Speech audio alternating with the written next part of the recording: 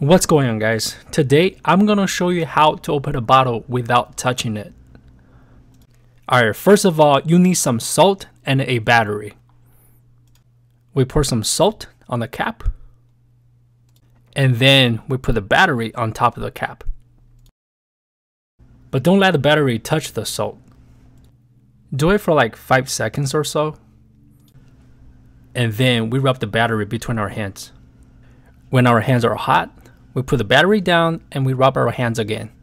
And when your hands are really hot, put them right next to the bottle. And the bottle will open by itself.